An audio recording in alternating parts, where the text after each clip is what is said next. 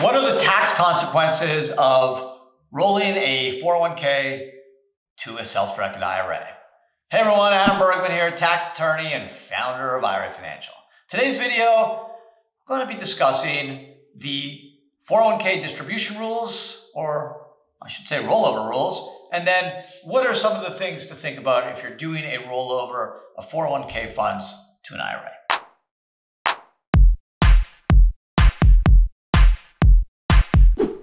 So let me just start with the basics. When money is moved between IRAs, that's called a transfer, and that's tax-free. You can do an unlimited amount of transfers as you wish. Custodian to custodian, bank to bank. An indirect rollover is when the IRA funds go to the IRA owner first and then to the custodian. That can be done only once every 12 months, and you only have 60 days to use those funds before you have to return them to the IRA. If you don't, it becomes taxable and potentially subject to a 10% penalty.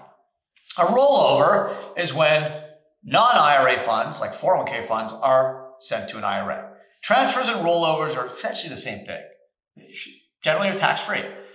IRA to IRA, direct, tax-free, unlimited amount of times. 401k to IRA rollover, unlimited amount of times, tax-free. But, here's the big but. 401k plans have what's called triggering event rules. So unlike an IRA where if you're 31 or 37 or 46, you can just roll your IRA from Schwab to Fidelity or from Schwab to IRA Financial anytime you want, unlimited amount of times tax-free. If you're in a 401k, you don't have that flexibility. You need what's called a triggering event. A triggering event means this. You either have to be over the age of 59 and a half, leave your job, or the plan terminates to do a rollover, a tax-free rollover of 401k funds to a self-directed IRA. Yeah, I know.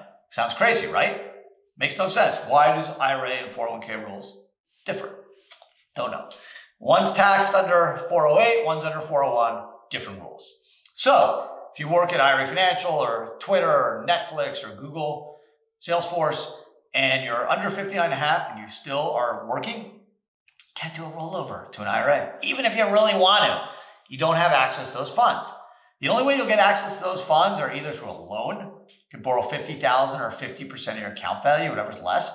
Use that for any purpose, but you better make sure you're paying back that loan, because if you don't, you'll be subject to tax and potentially 10% penalty. Or you can try to satisfy a hardship, whether it's medical or financial, but it may not be so easy. So again, under 59 and a half, currently employed, don't plan on leaving, can't do a rollover to a self-directed IRA.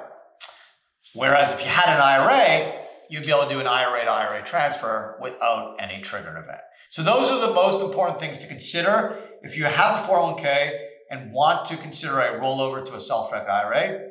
Your age is paramount and what your employment position is. If you're leaving your job, then you will have a triggered event, even if you're under 59 and a half, and you can just do a tax-free rollover to an IRA. Or if there's some type of business merger or plan termination, you'll also get that triggered event.